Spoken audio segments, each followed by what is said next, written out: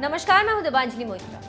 PM Modi ने शुक्रवार को जिस तरह से यूनाइटेड नेशन की जनरल असेंबली में पाकिस्तान को सख्त हिदायत दी और पूरी दुनिया को शांति का पाठ पढ़ाया, उसकी पूरे विश्व में तारीफ हो रही। जबकि पाकिस्तान के पीएम इमरान खान अपने देश के चाल चरित्र के मुताबिक सिर्फ खून खराबे की बात करते रहे। जैसे पाकिस्तान के इस्लामाबाद की गलियों चौराहों पर खड़े होकर चुनावी रैली कर रहे हैं। A country 7 times smaller than its neighbor is faced with the choice. Either you surrender or you fight for your freedom till death. What will we do? I ask myself this question. And my belief is, La ilaha illallah, there is no God but one. And we will fight. And when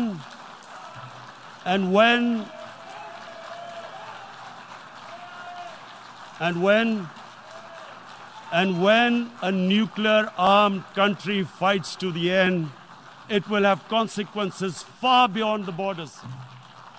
It will have consequences for the world, which is why I repeat I'm here. जिस तरह से पूरे चुनावी अभियान में इमरान खान ने सिर्फ मोदी मोदी किया, उसी तरह यूएन के मंच पर भी 56 मिनट के भाषण में मोदी मोदी की रट लगाते रहे। उनकी इसी रट पर ऑस्ट्रेलिया के इमाम मोहम्मद ताहिदी पाकिस्तान पर फिर भड़क गए। इस बार तो उन्होंने पीएम मोदी के यूएन वाले भाषण की जमकर तारीफ की, तो वही इमरान खान के पाकिस्तान को यूएन से घोषित 130 आतंकियों का पनाहगार बता दिया। इमाम मोहम्मद ने बंदूक थामे इमरान खान की एक तस्वीर पोस्ट करते हुए लिखा, एक समय की बात है, एक ठग क्रिकेट में अच्छा था, वो चुनाव की तरफ भागा और प्रधानमंत्री बन गया। यूएन ने उसे मंच पर खड़े होने और अपने पड़ोसियों को धमकी देने की अनुमति दी। उसके पास परमाणु हथियार भी है। इन लोगों की तुलना में जलवायु परिवर्तन हमारे ग्रह के लिए अधिक खतरा नहीं है। इमाम मोहम्मद ताहिदी ने एक और ट्वीट में पाक पीएम इमरान खान की धज्जियां उड़ाते हुए कहा, पाकिस्तान के प्रधानमंत्री इमरान खान ने ओसामा बिन लादेन का समर्थन किया। यूएन की ओर से घोषित 130 आतंकियों को शरण देते हैं। इन्हें अमेरिका और हमारे सभी देशों में घुसने पर प्रतिबंध लगा देना चाहिए और हमारे चुने हुए नेताओं को पाकिस्तान के साथ कोई और बैठक नहीं करनी चाहिए, ना ही कोई विदेशी सहायता करनी चाहिए। इसका व्यवहार अस्वीकार्य है। इमरान खान के इस्लामोफोबिया वाले भाषण पर इमाम मोहम्मद ताहिदी ने उन्हें लताड़ते हुए कहा, इस्लामोफोबिया जैसी कोई चीज नहीं है, ये सिर्फ मुस्लिम विरोधी कट्टरपंथी है। हमारे मुस्लिम नेता सबसे बड़े मुस्लिम विरोधी हैं। वो बाकी मुस्लिम देशों में मुस्लिमों को मारते रहते हैं। इमाम मोहम्मद के ट्वीट पर एक ट्विटर यूजर ने कहा, वास्तव में पाकिस्तान को एक आतंकवादी राज्य घोषित कर देना चाहिए और इसे तुरंत संयुक्त राष्ट्र से प्रतिबंधित कर दिया जाना चाहिए। बाकी देशों को भी पाकिस्तान के साथ व्यापार करने पर प्रतिबंध लगाया जाना चाहिए। ट्विटर यूजर मोहित गुप्ता ने लिखा, अगर आप दुनिया भर में देखें तो किसी भी हिस्से में किसी भी आतंकवादी हमले के तार पाकिस्तान से जुड़ते हैं। इस्लामिक कट्टरवाद और पाकिस्तान के मुखर आलोचक रहे इमाम मोहम्मद ताहिदी ने इससे पहले भी पाकिस्तान को लताड़ लगाई। हाल ही में उन्होंने पाकिस्तान और इजराइल की तुलना करते हुए कहा कि 1947 से 1948 में दो देशों ने आजादी हासिल की, पाकिस्तान और इजराइल। इजराइल ने एक लोकतांत्रिक राज्य का गठन किया जो प्रौद्योगिकी, चिकित्सा में उन्नत है और चंद्रमा के लिए अंतरिक्ष यान लॉन्च कर रहा है, जबकि पाकिस्तान ने एक इस्लामवादी धर्मशास्त्र का गठन किया जो एक प्रसिद्ध भिखारी बन गया और अपने ध्वज पर चंद्रमा के साथ खुश है।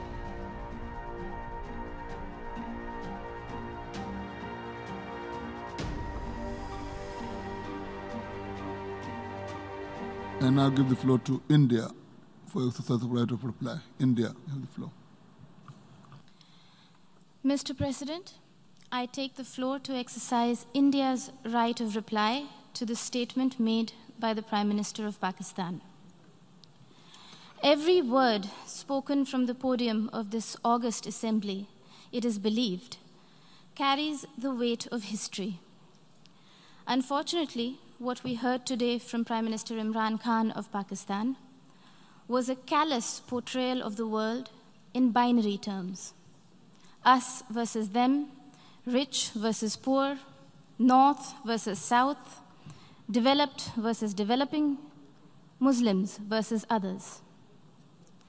A script that fosters divisiveness at the United Nations, attempts to sharpen differences and stir up hatred are, simply put, hate speech. Rarely has the General Assembly witnessed such misuse, rather abuse, of an opportunity to reflect. Words matter in diplomacy. The invocation of phrases such as pogrom, bloodbath, racial superiority, pick up the gun, and fight to the end reflect a medieval mindset and not a 21st century vision. Prime Minister Imran Khan's threat of unleashing nuclear devastation qualifies as brinksmanship, not statesmanship.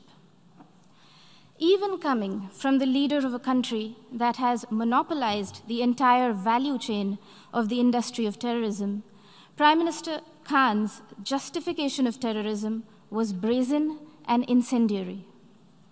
For someone who was once a cricketer and believed in the gentleman's game, today's speech bordered on crudeness of a variety reminiscent of the guns of Dara Adam Khel. Mr. President, now that Prime Minister Imran Khan has invited UN observers to Pakistan to verify that there are no militant organizations in Pakistan, the world will hold him to that promise. Here are a few questions that Pakistan can respond to as a precursor to the proposed verification.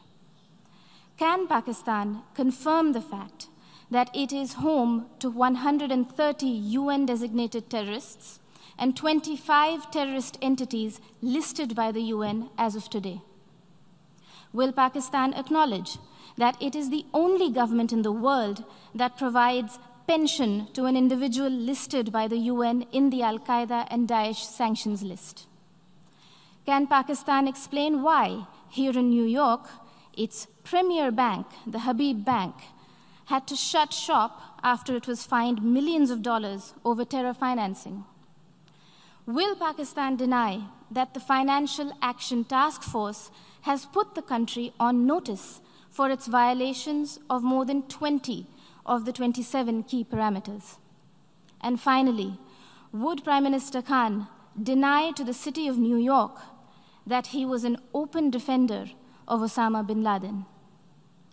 Mr. President, having mainstreamed terrorism and hate speech, Pakistan is trying to play its wild card as the newfound champion of human rights. This is a country that has shrunk the size of its minority community from 23% in 1947 to 3% today, and has subjected Christians, Sikhs, Ahmadiyas, Hindus, Shias, Pashtuns, Sindhis, and Balochis to draconian blasphemy laws, systemic persecution, and blatant abuse and forced conversions. Their newfound fascination for preaching human rights is akin to trophy hunting of the endangered mountain goat, the markhor. Pogroms, Prime Minister Imran Khan Niazi, are not a phenomenon of today's vibrant democracies. We would request you to refresh your rather sketchy understanding of history. Do not forget the gruesome genocide perpetrated by Pakistan against its own people in 1971 and the role played by Lieutenant General A.A.K. Niazi. A sordid fact that the Honorable Prime Minister of Bangladesh reminded this assembly about earlier this afternoon. Mr. President, Pakistan's virulent reaction to the removal of an outdated and temporary provision that was hindering development and integration of the Indian state of Jammu and Kashmir stems from the fact that those who thrive on conflict never welcome the ray of peace. While Pakistan has ventured to upstream terrorism and downstream hate speech there, India is going ahead with mainstreaming development in Jammu and Kashmir. The mainstreaming of Jammu and Kashmir, as well as Ladakh, in India's thriving and vibrant democracy with a millennia-old heritage of diversity, pluralism, and tolerance is well and truly underway, irreversibly so. The citizens of India do not need anyone else to speak on their behalf, least of all those who have built an industry of terrorism from the ideology of hate. I thank you, Mr. President.